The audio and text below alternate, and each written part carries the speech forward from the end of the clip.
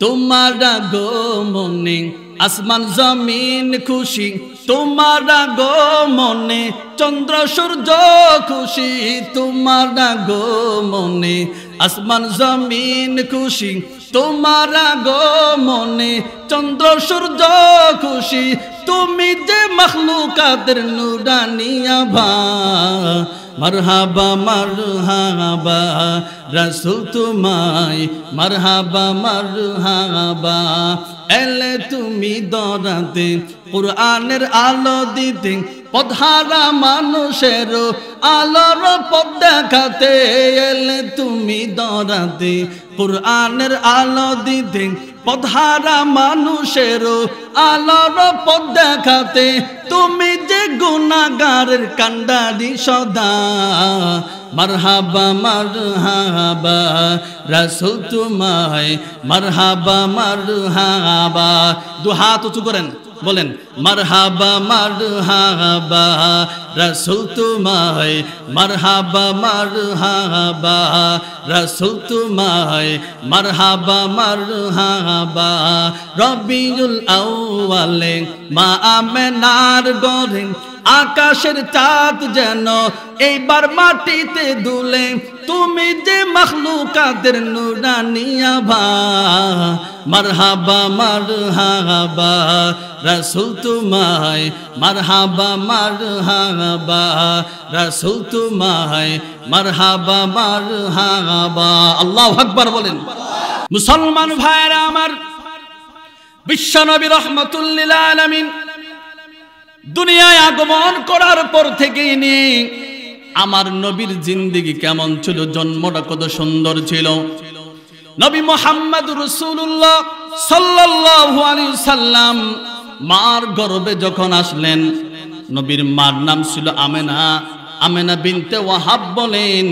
বিশ্বনবী যখন আমার গর্ভে আসলো, আমেনা বিনতে ওয়াহাব বলেন, ওই সময় একজন অপরিচিত লোক আমার কাছে এসে বলে, আমেনা তুমি যাকে গর্ভে ধারণ করেছো সে কে তুমি জানোনি? আমেনা বলে, না না জানি না। সেদিন ওই অপরিচিত লোকটি বলেছিল, তুমি যাকে গর্ভে ধারণ করেছো তিনি হলেন এই যুগের মহানায়ক মুহাম্মদ সাল্লাল্লাহু আলাইহি ওয়াসাল্লাম। আল্লাহু আকবার বলেন। শুধু তাই নয়, আমেনা বিনতে ওয়াহাব বলেন, ওই ব্যক্তি আমাকে বলে, এই শিশু যেদিন ভূমিষ্ঠ হয়ে দুনিয়ার বুকে আসবে তার নাম রেখে দিবা মুহাম্মদ। আল্লাহু আকবার বলেন। নবীর নাম রাখছেন কে? আওয়াজ করে বলেন কি? নবীর নাম রেখে দিলেন আল্লাহ, মুহাম্মদ। আমেনা বিনতে ওয়াহাব বলেন, ওই ব্যক্তি আমাকে বলল, আমেনা শিশু নবী যেদিন দুনিয়াতে আসবে এইভাবে ধরে তোয়ালের ভিতরে নিয়ে আল্লাহর কাছে বলবা, আল্লাহ সমস্ত হিংসুকের হিংসা থেকে তোমার দরবারে সুপর্দ করলাম। আমেনা বিনতে ওয়াহাব বলেন, শিশু নবী যেদিন আমার গর্ভে আসলো আমি স্বপ্নে দেখলাম পেট থেকে এমন একটা আলোক রোশনি বের হয়েছিল, যে আলোক রোশনির মাধ্যমে কিসরা এবং বুসরার প্রাসাদগুলো আমার চোখের সামনে দিবালোকের মতো স্পষ্ট হয়ে গিয়েছিল। আমেনা বিনতে ওয়াহাব বলেন, শিশু নবী যেদিন আমার গর্ভে আসছে আমি কূপের কাছে যাইতাম, কূপের পানিগুলো নিচে থাকতো, আমি হাত দেওয়ার সাথে সাথে কূপের পানিগুলো উঠালিয়া আমার হাতের কাছে চলে আসতো। আল্লাহু আকবার বলেন। আমেনা বিনতে ওয়াহাব বলেন, শিশু নবী আমার গর্ভে আসার পর, গর্ভে ধারণ করার পর মহিলাদের সাধারণত অলসতা আসে, দুর্বলতা আসে, কিন্তু শিশু নবীকে গর্ভে ধারণ করার পর থেকে নিয়ে ভূমিষ্ঠ হওয়া পর্যন্ত 1 সেকেন্ডের জন্য তেমন কিছু অনুভব আমি করতে পারি নাই। আমেনা বিনতে ওয়াহাব বলেন, শিশু নবী আমার গর্ভে আসার পর যে রাস্তায় যাইতাম ওই রাস্তার উপর মেঘমালাগুলো আমাকে ছায়া দান করত, আমেনা বিনতে ওয়াহাব বলেন শিশু নবী যেদিন জন্ম হয়ে গেল সেই দিনটা ছিল 12 রবিউল আউয়াল, রোজ সোমবার সুবহ সাদেকের সময় নবী দুনিয়াতে আগমন করলেন। আগমন করার পর আমার শ্বশুর আব্দুল মুত্তালিব নবীজির দাদা ডাক দিয়ে বললাম নাতিকে কুলে নেন।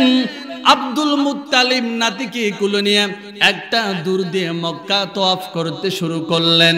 চেয়ারম্যান ছিলেন মক্কার আব্দুল মুত্তালিব, ওয়াদা করেছিলেন শিশু নবী যেদিন দুনিয়াতে আসবে ওই দিন মক্কার জমিনে বৃষ্টি হবে, কারণ অনাবৃষ্টির কারণে মক্কার জমিনগুলো ফেটে গিয়েছিল।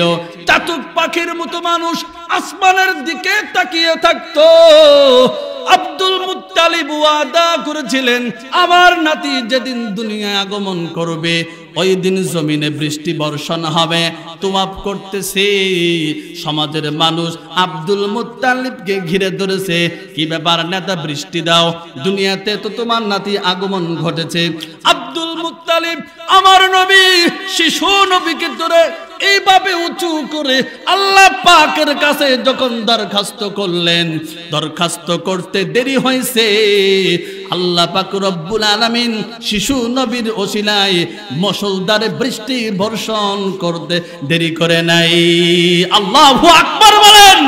মারহাবা মারহাবা রাসূল তোমায়, মারহাবা মারহাবা। এতটুকু বলতে পারবেন না? বলেন তো, রাসূলের আগমনে একটু মারহাবা বলি।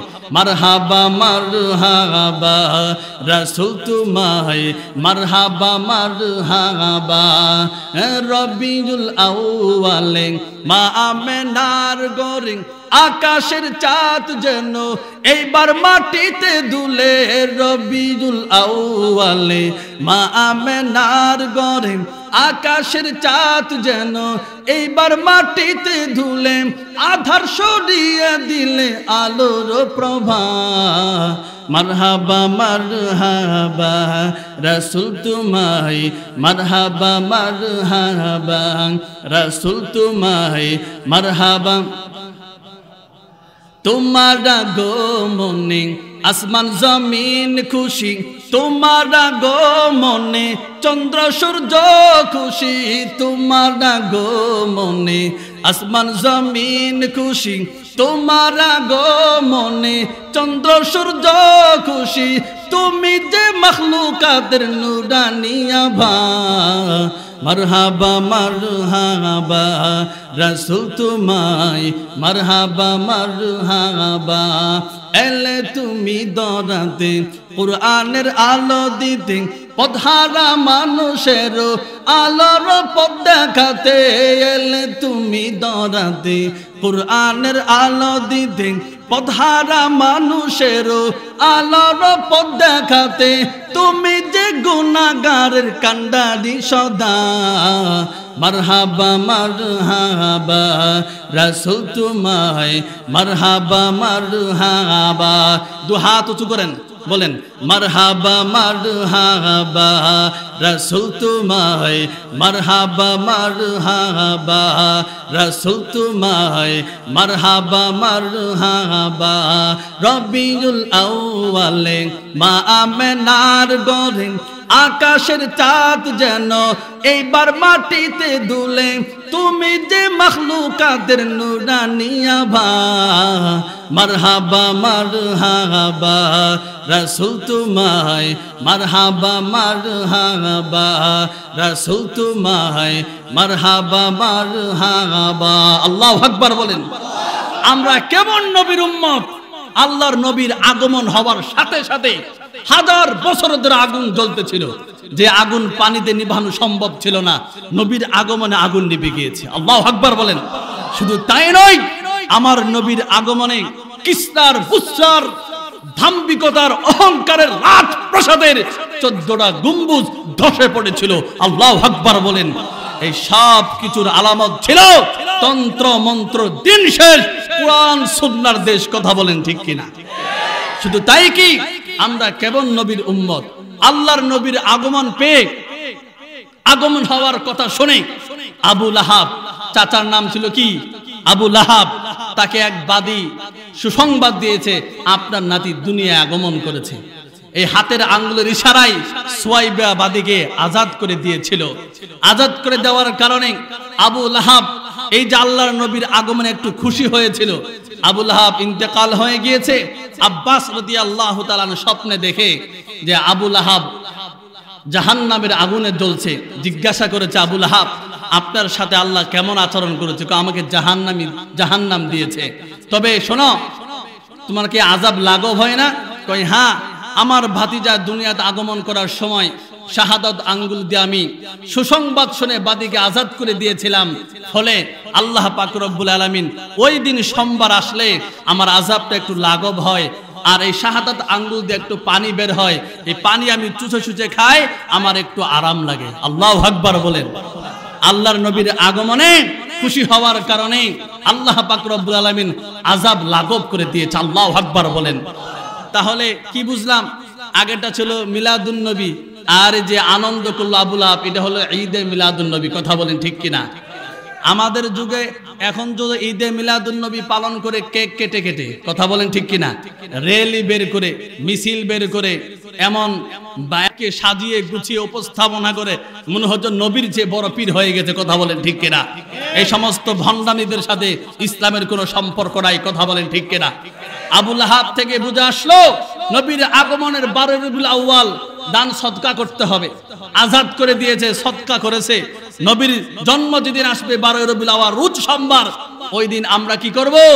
দান সদকা করব, রোজা রাখবো, নবীর জন্য রোজা রাখবো, দোয়া করব। কিন্তু এই কেক কাটাকাটি, জন্ম দিবস পালন করা, পীর সাহেবকে সুন্দর করে মালা পরায়া, পার্লার থেকে মেকআপ করায়া, এরপর র্যালি বের করে মিছিল মিটিং করা, এই সমস্ত জন্মদিন পালন করা ইসলামে বৈধতা নাই, ইসলামের সাথে কোনো সম্পর্ক নাই। কথা বলেন ঠিক কিনা? এই সমস্ত ভণ্ড আপনাদের এখানে আছে না নাই? সারা বাংলাদেশ ছড়িয়ে ছিটিয়ে আছে।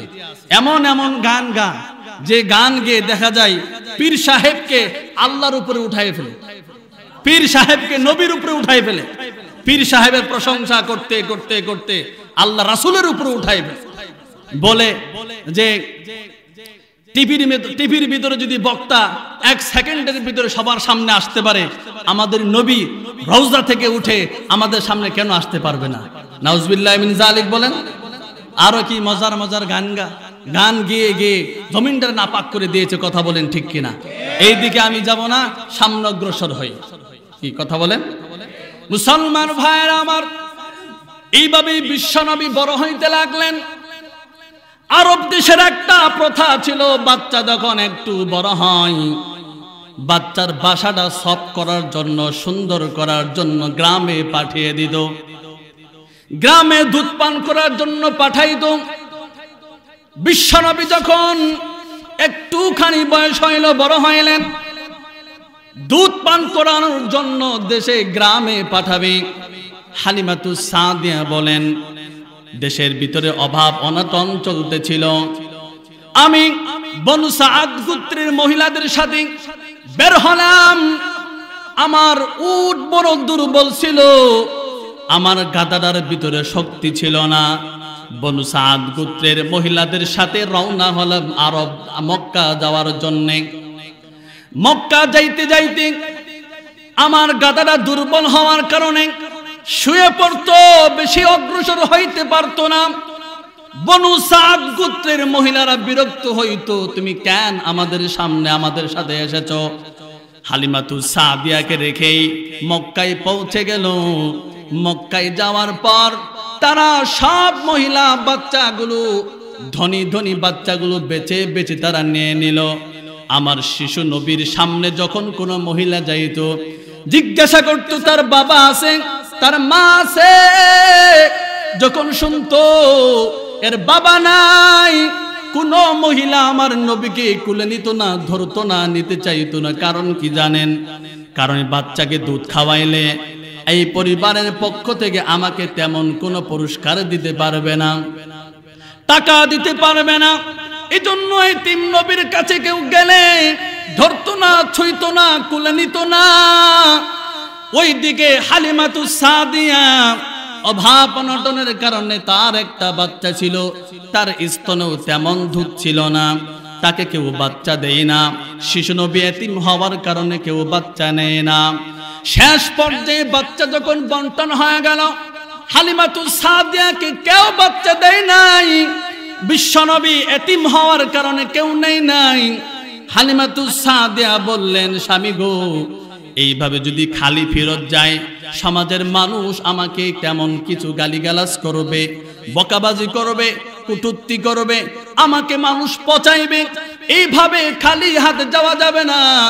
এতিম নবী এতিম শিশু মোহাম্মদকে নিয়ে চলি। স্বামীর অনুমতি ক্রমে শিশু নবীকে কুলে নিলেন। আল্লাহু আকবার। হালিমাতুস সাদিয়া বলেন, শিশু নবী মোহাম্মদকে কুলে নেওয়ার সাথে সাথে বরকত শুরু হয়ে গেল। কেমন বরকত জানেননি? আমার নবী যখন হালিমাতুস সাদিয়ার স্তনে মুখ লাগাইলেন, এই পরিমাণ দুধ আসলো। বিশ্ব নবী পেট ভরে খাইলেন, নবীর দুধ ভাই পেট ভরে খাইলেন, তবুও হালিমাতুস সাদিয়ার স্তন থেকে দুধ কমে না। আল্লাহু আকবার বলেন। মুসলমান ভাইয়েরা আমার নবী শিশু নবীকে কুলে নেওয়ার সাথে সাথে যে গাধার উপর সওয়ার হয়েছিল, গাধা ছিল অত্যন্ত দুর্বল, কিন্তু গাধার এমন স্পিড বেড়ে গেল, এমন পাওয়ারফুল হয়ে গেল, হালিমাতুস সাদিয়াকে রেখে বনু সাদ গোত্রের মহিলারা চলে গিয়েছিল। গাধার উপর চড়ার পরে এত স্পিড বেড়ে গেল, বনু সাদ গোত্রের মহিলাদেরকে পিছনে ফেলে হালিমাতুস সাদিয়ার গাধা বিশ্ব নবীকে নিয়ে সবার আগে বাড়িতে ফিরে গেলেন। আল্লাহু আকবার বলেন। মুসলমান ভাইরা আমার, হালিমাতুস সাদিয়া বলেন, শিশু নবী আমার ঘরে আসার পর আমার স্বামী যখন উটের উলানে হাত লাগাইছে, টান দিতে দেরি হয়েছে, দুধ দিয়া বালতি ভরতে আর দেরি হয় না। আল্লাহু আকবার বলেন। বকরি উলানে দুধ, বালতি দুধ দহন করে বালতি ভরে যায়, পাত্র থাকে না। এমনি এমনি গুড়া, ছাগল, বেড়া, বকরি, উটের উলান থেকে দুধ এমনি পড়তে থাকি। বনু সাদ গোত্রের মহিলারা বলে, কিরে হালিমা, তুই কোন কোয়ালিটির ঘাস খাওয়াস? তোর গরুর ভিতরে, ছাগলের ভিতরে, ভেড়ার ভিতরে, উটের ভিতরে এত দুধ? আল্লাহু আকবার বলেন। হালিমাতুস সাদিয়া বলে, না না, এটা কোন কোয়ালিটির ঘাসের বরকত না, এটা হলো আমার শিশু নবীর বরকত। বনু সাদ গোত্রের মহিলারা রাখালদেরকে বলে দেয়, হালিমার গরু, হালিমার বেড়া, হালিমার বকরি, হালিমার উট, হালিমার গাধা যেখানে ঘাস খাবে সেইখানে আমাদের এগুলো ঘাস খাওয়াইবা। হালিমাতুস সাদিয়া বলে, ঘাস খাওয়ালে কোনো লাভ হবে না, আমার নবী শিশু নবীর বরকত, এটা কোনো ঘাসের বরকত না। কথা বলেন ঠিক কিনা? সাইয়্যিদুল কাউনাইনি খাতমুল মুরসালিন, সাইয়্যিদুল কাউনাইন খাতমুল মুরসালিন, আখিরামুদ বুদে ফখরুল আউয়ালিন, শুধু উজুদাস রহমাতাল লিল আলামিন, মসজিদে ও শুধু হামারু ইয়ে জমিন। ঠিক কিনা বলেন? মুসলমান ভাইরা আমার, এটা কোনো কোয়ালিটির ঘাস নাকি শিশু নবীর বরকত? আল্লাহু আকবার বলেন। আমরা কেমন নবীর উম্মত এবার চিন্তা করে দেখেন। এইভাবে আস্তে আস্তে বড় হইতে লাগলেন। 6 বছর বয়সে, জন্মের আগেই তো পিতা ইন্তেকাল হয়ে গেল, 6 বছর বয়সে মা দুনিয়া থেকে চলে গেলেন, এতিম হয়ে গেলেন নবী। মুসলমান ভাইয়েরা আমার, কিছুদিন পর দাদার ইন্তেকাল হয়ে গেল। পাওয়ারফুল নেতা আব্দুল মুত্তালিব নাই, নবীর লালন পালনের দায়িত্ব কে নিবে? চাচা আবু তালেব বললেন, আমি নবীর দায়িত্ব নিব। 12 বছর বয়সে নবীকে নিয়ে শাম দেশের উদ্দেশ্যে রওনা হলেন। ব্যবসার উদ্দেশ্যে রওনা হলেন শাম দেশে। বুসরা নামক স্থানে গিয়ে বসলেন, রেস্ট নিলেন। বুসরা নামক স্থানে নবী যেখানে বসলেন সেখানে এক খ্রিস্টান পাদ্রীর আস্তানা ছিল। ইংরেজি থেকে বলা হয় জর্জিস। বুহাইরা রাহেব নামে সেই পরিচিত ছিল। বিশ্বনবী বসার সাথে সাথেই বুহাইরা রাহেব আস্তানা থেকে বের হয়ে গেল। বের হয়ে বলতেছে কে কে কে কে খুঁজতে লাগলো। আল্লাহু আকবার বলেন। নবীর সামনে গিয়ে বলেন তুমি কি আখির জামানার নবী মুহাম্মদ? আমার নবী কিছুই বুঝতে পারে না। আবু তালেবকে বলে তার বংশের পরিচয় বলো। বলে অমুক কুরাইশ বংশ। তার মা আছে কো নাই, তার বাবা আছে নাই। ওই দিন বুহাইরা রাহেব বললেন আল্লাহর কসম, ঈসা নবী থেকে নিয়ে আজ পর্যন্ত ওই গাছের নিচে কেউ বসে নাই। কারণ ইনজিল তাওরাত জবুরের ভিতরে আছে ঈসা নবীর পর থেকে না আজ পর্যন্ত যেই ব্যক্তি গাছের নিচে বসবে তিনি হবে আখির জামানার নবী মুহাম্মদ সাল্লাল্লাহু আলাইহি ওয়াসাল্লাম। অপেক্ষা করতেছিলাম ঈসা পয়গম্বর থেকে না আজ পর্যন্ত গাছের নিচে কেউ বসে নাই। তুমি বসছো, কিতাব প্রমাণ করে তুমি হলো আখির জামানার নবী সাইয়্যিদুল মুরসালিন নবী মুহাম্মদ সাল্লাল্লাহু আলাইহি ওয়াসাল্লাম। চাচা আবু তালেবকে বললেন খবরদার, একে কিন্তু তুমি সিরিয়ায় নিয়ে যাবা না, শাম দেশে নিয়ে যাবা না। এ হলো আখির জামানার নবী। কই প্রমাণ কি? কই তার পিঠের ভিতরে একটা গোস্তের টুকরা উঁচু আছে, এটা হলো মোহরের সিল, নবুয়াতের সিল। এটা তোমরা দেখো, কাপড় খুলে যখন পিঠ চেক করা হলো পিঠের ভিতরে একটু কালো গোস্ত উঁচু হয়ে আছে। যার যে বুহাইরা পণ্ডিত বলে তাওরাত ইনজিল জবুরের ভিতরে পেয়েছি আখির জামানার নবীর নবুয়াতের সিল তার পিঠের ভিতরে বিদ্যমান থাকবে। আল্লাহু আকবার বলেন। আমার নবী যে শেষ নবী, ইহুদি খ্রিস্টান বেঈমান নাস্তিকগুলো সেদিন তারা দলিল দিয়েছে, প্রমাণ দিয়ে প্রমাণ করেছে ইনি হলেন আখির জামানা নবী মুহাম্মদ সাল্লাল্লাহু আলাইহি ওয়াসাল্লাম। মুসলমান ভাইরা আমার, এইভাবেই তিনি বড় হইতে লাগলেন। বয়স যখন 14 বছর হয়ে গেল, কত বছর? 14 বছর। নবীর একটা বৈশিষ্ট্য ছিল, নবীকে আল্লাহ পাক রব্বুল আলামিন নিজ নিগরানিতে বড় করতেন। নবীজি কে আল্লাহ পাক রব্বুল আলামিন নিজে তত্ত্বাবধানে বড় করেছেন। তার জীবনটা গঠন হয়েছে আল্লাহর তত্ত্বাবধানে। আল্লাহু আকবার বলেন। নবী মুহাম্মদুর রাসূলুল্লাহ বয়স যখন 14 বছর, তখন তিনি এক বিবাহ অনুষ্ঠানে গেলেন। ধনাঢ্য পরিবারের বিবাহ অনুষ্ঠান। আপনারা তো জানেন এই জামানায় ধনাঢ্য ফ্যামিলিতে বিবাহ অনুষ্ঠানটা কেমন হয়, হয় কি হয় না বলেন? একবারে ডিজে গান দিয়ে নাচ আর গানের তালে তালে বর সহ এবং মেয়ে সহ নাচে। কথা বলেন ঠিক কিনা? একদম মেয়ে সহ নাচে। বিবাহ হচ্ছে তার একটা বাসায়, বাড়িতে 18 বছর ছিল। সবকিছু মায়া ত্যাগ করে মায়ার জালকে ছেড়ে আরেকটা বাড়িতে যাবে। দুঃখের শেষ থাকার কথা ছিল না, কিন্তু সেও নাচতে থাকে। কথা বলেন ঠিক কিনা? আবার এমন মহিলা আছে যে বাইক চালায় হলুদ বন অনুষ্ঠানে শোডাউন দিয়েছে। কথা বলেন ঠিক কিনা? আছে না নাই? এমন মহিলা আছে না নাই? এখন নাচা শুরু করে। আগের জামানা এমন হইতো যে বিবাহ ধনাঢ্য ফ্যামিলি অনুষ্ঠানে খুব নাচানাচি গান বাজনা হইতো। বিশ্বনবী মুহাম্মদুর রাসূলুল্লাহ সাল্লাল্লাহু আলাইহি সাল্লাম অনুষ্ঠানে উপস্থিত হলেন। অনুষ্ঠানে যাওয়ার পর সবাই যখন গান বাজনা শুরু হবে, নাচানাচি করবে, বিশ্বনবীকে বললেন তোমাকেও আজকে নাচতে হবে, গান গাইতে হবে। বয়স কত নবীর বলেন? 14 বছর বয়স। বিশ্বনবী মুহাম্মদুর রাসূলুল্লাহ সাল্লাল্লাহু আলাইহি সাল্লাম টেনশনে পড়ে গেলেন, কি করবেন? আল্লাহু আকবার। বিশ্বনবী গান বাজনা শুরু হওয়ার আগ মুহূর্তেই বেহুশ হয়ে অচেতন হয়ে জমিনে শুয়ে পড়েছেন। আল্লাহু আকবার বলেন। হাদিসের কিতাবের মধ্যে আছে পরের দিন গান বাজনা বন্ধ না হওয়া পর্যন্ত আমার নবী 1 সেকেন্ডের জন্য আর চেতন পায় নাই। আল্লাহু আকবার বলেন। আল্লাহ জানেন আমার শেষ নবী হবেন। এই নবী যখন নবুয়ত প্রাপ্ত হওয়ার পর গানের বিরুদ্ধে কথা বলবে, নাচের বিরুদ্ধে কথা বলবে, ওই সময় মানুষ বলবে এত বুজুর্গি এত দরবেশগিরি দেখাইবা না, 14 বছর বয়সে আমাদের সাথেও তুমি একদিন নাচ গান করেছো, কথা বলেন ঠিক কিনা?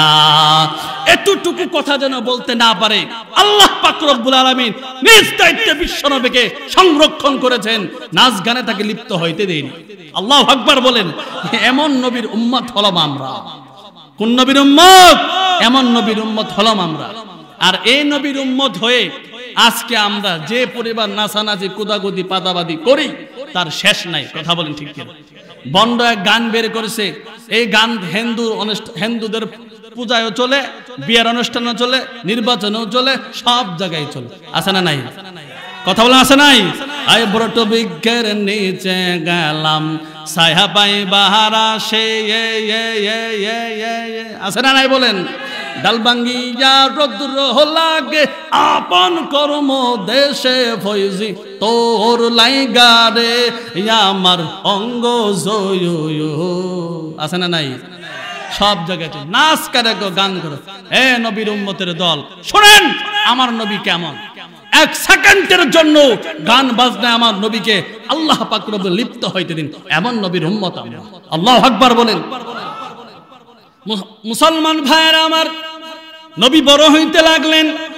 নবীর বয়স যখন 25 বছর হয়ে গেল, 25 বছর যখন হইল, মক্কার জমিনে একটা সয়লাব আসলো। সয়লাবে কাবা শরীফ ধসে পড়লো, কাবা শরীফ ভেঙে গেল। মক্কার মানুষরা নিয়ত করলো কাবা শরীফকে আবার পুনর্নির্মাণ করবে। কিভাবে নির্মাণ করবে? কই পাথর নিয়ে আসতে হবে, পাহাড় থেকে পাথর নিয়ে আসবে। পাথর নিয়ে আসার পদ্ধতি কি? সবাই উলঙ্গ হয়ে পাথর নিয়ে আসবে, পাথর দিয়ে বাইতুল্লাহ কাবা শরীফ নির্মাণ করবে। কেউ কাপড় খুলবে কেন?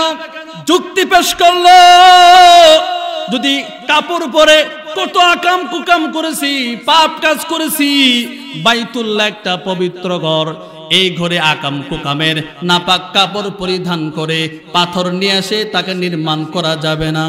কুত্তার মতো পরহেজগারি। কুত্তা দেখবেন পেশাব করার সময় এক পা আঙ্গাই দেয়, আছে না নাই? কেন কেন জানেন? এই জন্য আঙ্গাই দেয়, পেশাব করার সময় যেন পেশাবের ছিটা গায়ের ভিতরে না লাগে, কথা বলেন ঠিক কিনা? একদিকে পরহেজগারি, আরেক দিকে উলঙ্গপনা, বেহায়াপনা। মুসলমান ভাইয়েরা আমার, এমন লোক আমাদের সমাজের মধ্যে আছে, দেখবেন ঘুষ খায় না। হাজী সাহেব আগে বহুত ঘুষ খাইছে, সুদ খাইছে, মানুষের টাকা মাইরা খাইছে, অত্যাচার জুলুম নির্যাতন করছে, হজ করে আসছে, ঘুষ খায় কিন্তু ঘুষের টাকা হাতে ধরে না। ড্রয়ারে খুলে দেয়, ড্রয়ারে রাখেন, ড্রয়ারে, কথা বলেন ঠিক কিনা? হাত দিয়ে ধরে না। ওই হাত দিয়ে ধরলে হাত, যে হাত দ্বারা বাইতুল্লাহ ধরছি, যে হাত দ্বারা কাবা শরীফ তওয়াফ করছি, ওই হাত দ্বারা ঘুষের টাকা ধরা যাবে না। হাত দিয়ে না ধরলেও ঘুষের টাকা কিন্তু মুখ দিয়ে খা, কথা বলেন ঠিক কিনা? কুত্তা যেমন এক ঠ্যাং আঙ্গায় পেশাব করে, পেশাবের ছিটা যেন না লাগে, ওই কুকুর কিন্তু মুখ দিয়ে ঘু খায়, মানুষের পায়খানা খা, ঠিক কিনা বলেন? হাজী সাহেব তেমন হজ করার পূর্বে কত আকাম কুকাম করছে, হজ্জে বাইতুল্লাহ থেকে আসার পরে হাত দিয়ে ঘুষের টাকা ধরে না, কিন্তু মাগার জবান দিয়ে ঘুষের টাকা খায়, কথা বলেন ঠিক কিনা? এইভাবে তারা বলল উলঙ্গ হয়ে আমরা পাথর নিয়ে আসবো, এইভাবে কাপড় পরিধান করে পাথর নিয়ে আসবো না। বিশ্বনবী মুহাম্মদুর রাসূলুল্লাহ সাল্লাল্লাহু আলাইহি সাল্লামকে বললেন তুমিও উলঙ্গ হও। নাউজুবিল্লাহি মিন যালিক বলেন। বিশ্বনবী লঙ্গি খুলবেন কি খুলবেন না টেনশনে পড়ে গেলেন, কি করবেন এখন? এই টেনশন করতে করতে আল্লাহ পাক রব্বুল আলামিন আবার তাকে বেহুশ বানায়া মাটিতে শোয়াই দিয়েছে। আল্লাহু আকবার বলেন। সারা রাত সারা দিন পাথর নিয়ে আসছে, পাথর নিয়ে আসার পর বাইতুল্লাহ নির্মাণের কাজ যখন শেষ হয়ে গেল, ওই সময় বিশ্বনবী আবার সজাগ হইলেন। সজাগ হয়ে দেখেন বাইতুল্লাহ নির্মাণের কাজ শেষ হয়ে গেছে। আল্লাহু আকবার বলেন। আমার নবী কেমন ছিলেন? হাঁটুর উপরে কাবার উঠাবে, কারণ বিশ্বনবী আল্লাহ তাআলা জানেন নবী নবুয়ত প্রাপ্ত হওয়ার পর গোটা পৃথিবীর মানুষকে নসিহত করবে, নাভি থেকে নিয়ে হাঁটু পর্যন্ত একজন পুরুষের সতর। কথা বলেন ঠিক কিনা? ওই সময় যেন মানুষ বলতে না পারে, হ্যাঁ পীর সাহেবগিরি দরবেশগিরি দেখাও, তুমি তো 25 বছর বয়সে উলঙ্গ হয়ে আমাদের সাথে পাথর নিয়ে আসছো। কথা বলেন ঠিক কিনা? এই কথা যেন বলতে না পারে, নবুয়তি ধারাকে যেন অসম্মান করতে না পারে। আল্লাহ পাক রব্বুল আলামিন নিজ কুদরতে আল্লাহর নবীকে হেফাজত করেছে। কথা বলেন ঠিক কিনা? এমন নবীর উম্মত আমরা। আল্লাহু আকবার বলেন। মুসলমান ভাইয়েরা আমার, নবী যখন নবুয়ত প্রাপ্ত হলেন, নবুয়ত প্রাপ্ত হওয়ার পর মানুষদেরকে তিনি দাওয়াত দিলেন, দাওয়াত দিবেন। আল্লাহ পাক রব্বুল আলামিন বলেন, খবরদার এখন দাওয়াত দেওয়ার সময় হয় নাই। 3 বছর নবীকে ওয়েট করতে বললেন। নবীজি 3 বছর গোপনে গোপনে দাওয়াত দিলেন। নিজের আত্মীয় স্বজনদেরকে, লোকদেরকে দাওয়াত দিয়ে মুসলমান বানাইলেন। এইভাবে 3 বছর যখন হয়ে গেল, 3 বছর পর আল্লাহ পাক রব্বুল আলামিন বললেন, এবার তুমি ইসলাম প্রচারের জন্য তুমি শরিয়াত ছিটায় পড়ো, ওপেন দাওয়াত দিতে শুরু করো। বিশ্ব নবী যখন সকলকে দাওয়াত দিতে শুরু করলেন, দাওয়াত দেওয়ার সময় সবাইকে ডেকে ডেকে বললেন, পাহাড়ের উপর নিয়ে গেলেন, বললেন তোমরা কি আমাকে বিশ্বাস করো? যদি বলি পাহাড়ের পিছনে শত্রু আছে, এখনই আক্রমণ করবে। আবু লাহাব, আবু জাহল, উতবা, সাইবা, ওয়ালিদ ইবনে মুগীরা সবাই বললেন, হ্যাঁ হ্যাঁ বিশ্বাস করি। 40 বছর বয়স আমাদের মাঝে পার করেছো, 1 সেকেন্ডের জন্য চুল পরিমাণ কথা তুমি মিথ্যা বলো নাই, বিশ্বাস করি।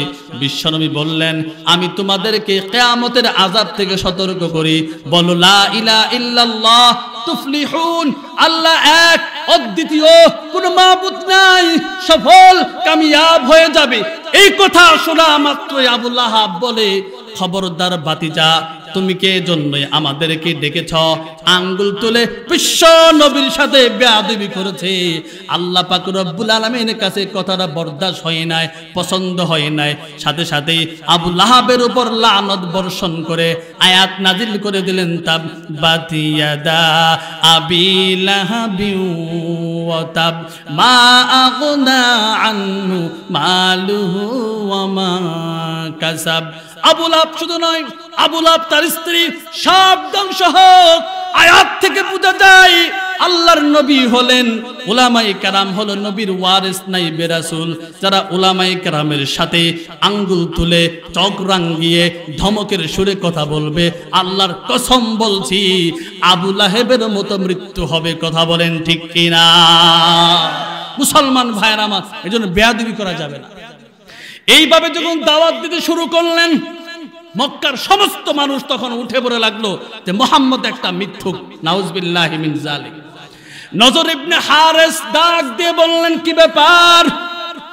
আজকে নবী মুহাম্মদ নবুয়ত দাবি করেছে, কোরআন শোনায়, এজন্য তোমরা তাকে মিথ্যুক বলতেছো।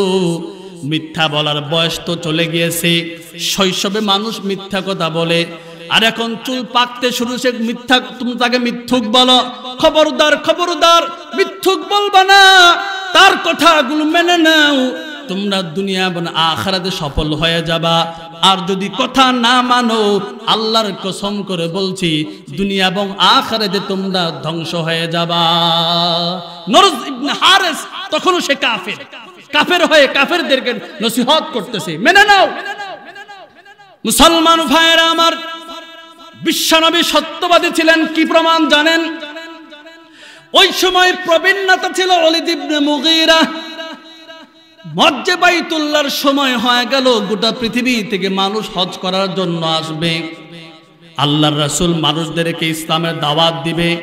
ওয়ালিদ ইবনে মুগীরা সবাইকে নিয়ে মিটিং ডাকলেন, তোমরা সবাই এখানে চলে আসো।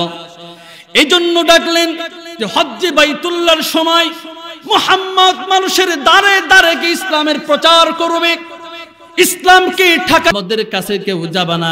কেন? ওই মুহাম্মদ হচ্ছে একটা আস্তা জাদুকর। মুহাম্মদ জাদুকর, তার কাছে কেউ যাবে না। কই কেমন জানো? জাদু করে যখন স্বামী স্ত্রীর ভিতরে বিভেদ করে দেয়, জাদু করে যেমন সন্তানকে মা থেকে আলাদা করে দেয়, জাদু করে যেমন স্বামী স্ত্রী থেকে আলাদা করে দেয়, মুহাম্মদ জাদু করে করে আমাদেরকে ধর্ম থেকে আলাদা করতে চায়। ওয়ালিদ ইবনে মুগীরা বলে, বেটা চুপ, কথা বলবি না।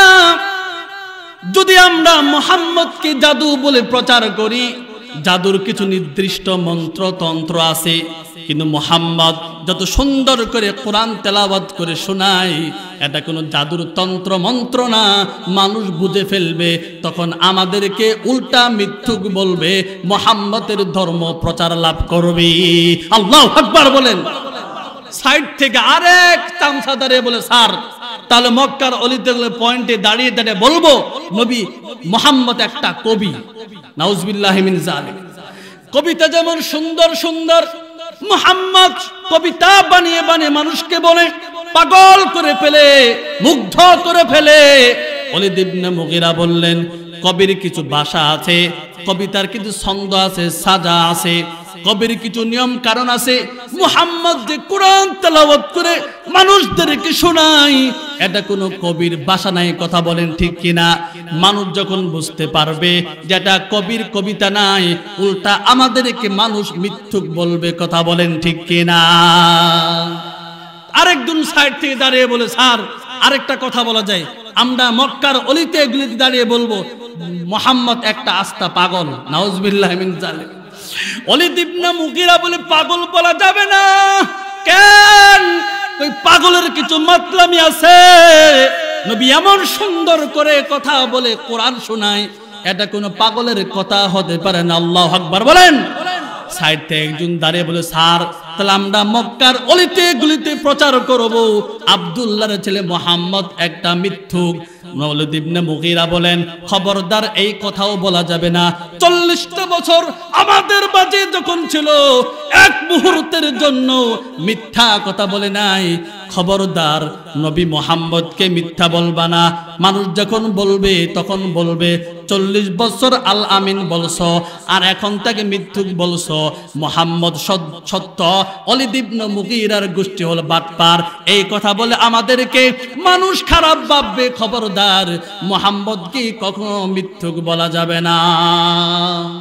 এরপরে একজন দাঁড়িয়ে, স্যার পাগলও বলা যাবে না, কবিও বলা যাবে না, মিথ্যুকও বলা যাবে না, জাদুকরও বলা যাবে না। তা উনি যদি সত্যি হয়ে থাকে, নবী হয়ে থাকে, মেনে নিতে সমস্যাটা কোথায়? আল্লাহু আকবার বলেন। ওয়ালিদ ইবনে মুগীরা কি জবাব দিয়েছে জানেন? কই, শোনো, আমরা হলাম বনু আব্দে মানাফ গোত্রের লোক। আমাদের বংশ হলো বনু আব্দে মানাফ, আর নবীর বংশ হলো বনু হাশেম। কি বংশ? বনু হাশেম। যুগ যুগ ধরে বনু হাশেম একটা ভালো কাজ করলে বনু আব্দে মানাফ গোত্রের লোক একটা ভালো কাজ করে দেখায় দেয়। আজকে বনু হাশেম গোত্র থেকে একজন নবী দাঁড়িয়েছে, নবী উদ্ভাসিত হয়েছে। এখন বনু আব্দে মানাফের গোত্রের লোকে কি সম্ভব একজন নবী বানানো? কয় না।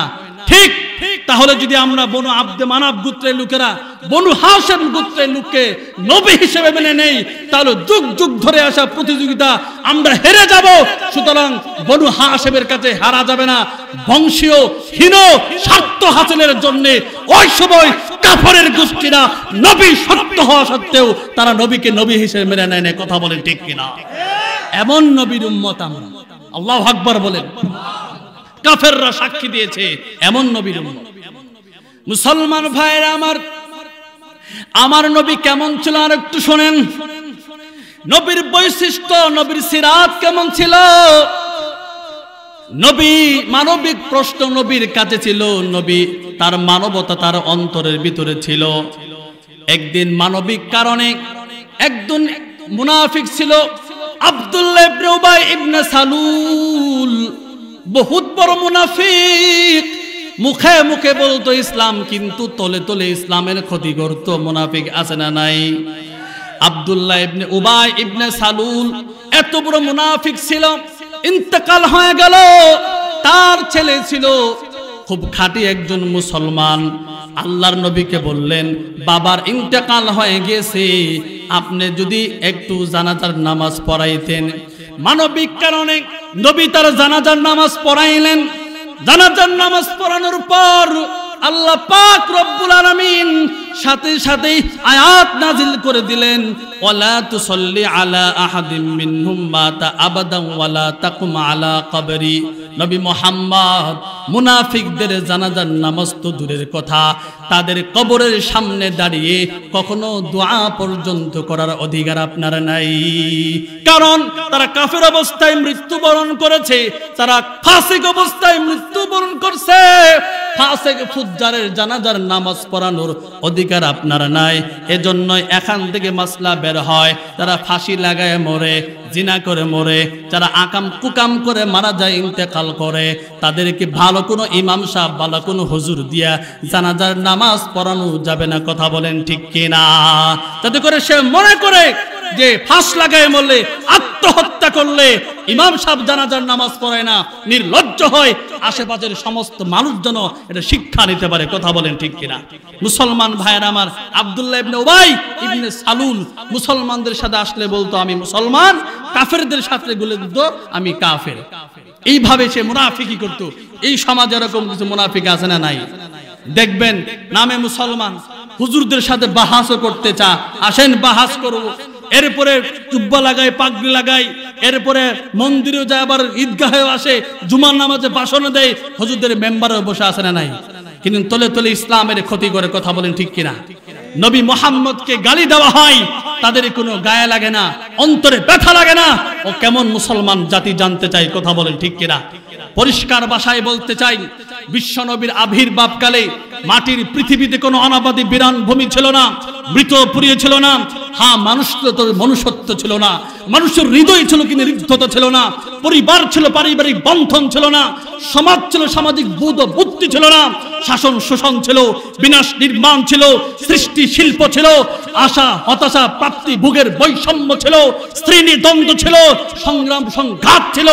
এমন এক কলুষিত পরিবেশে আগমন করেছিলেন আপনার আমার প্রিয় নবী, কলিজার টুকরা নবী মুহাম্মদুর রাসূলুল্লাহ সাল্লাল্লাহু আলাইহি সাল্লাম, যার অসীম ত্যাগ, বাসাতীত কুরবানি সাধনার মাধ্যমে তিনি একটি সুষ্ঠু সমাজ ব্যবস্থা উপহার দিয়েছিলেন। কথা বলেন ঠিক কিনা? প্রশ্ন করতে চাই, কোন সে অলৌকিক শক্তি, কোন সে জীবন কাঠি, যে অলৌকিক শক্তির বলে যে জীবন কাঠির জাদু স্পর্শে নবীজি এমন অসাধ্যকেও সাধন করেছিলেন? সেই সাধনার নাম হলো বিশ্বনবীর বিবাময় জীবন আদর্শ। কথা বলেন ঠিক কিনা? পরিষ্কার ভাষায় বলতে চাই, মানবতার আলোকবর্তিকা, হেদায়েতের দিশারি, মানবতার সর্বশ্রেষ্ঠ প্রসূন, সর্বকালের সর্বশ্রেষ্ঠ রাসূল মহামানব, পূর্ণাঙ্গ মানবতার দীপ্তিমান চিত্রায়ন, তাওহীদের সত্যে দীপ্ত নবী, শুষ্ক পৃথিবীর সিক্ত প্রাণধারা নবী মুহাম্মদকে নিয়ে যারা যখনই কটূক্তি করবে, ফেসবুকে স্ট্যাটাস দিবে, কার্টুন ছাপাবে, আল্লাহর কসম বান্দার জমিনে তাদের ফাঁসির আইন চাই। কথা বলেন ঠিক কিনা? আর যদি করতে না পারেন, পরিষ্কার ভাষায় বলতে চাই, 50,000 কাফন পরিহিত, মৃত্যুর শপথ উদ্দীপ্ত তাওহীদ জনতার মাধ্যমে নবীর ইজ্জত রক্ষা করার জন্য টেকনাফ থেকে নিয়ে তেতুলিয়া পর্যন্ত আল্লাহর কসম নবীর দুশমনদেরকে ধরে ধরে জবাই করা হবে। কথা বলো ঠিক কিনা?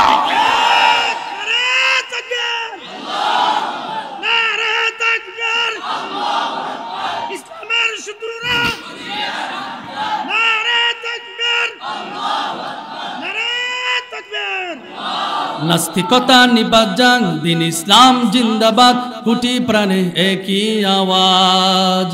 খুদার দ্রোহী ছাড় পাবে না, এই বাংলায় ঠাই পাবে না, মুসলমানরা জেগেছে আজ।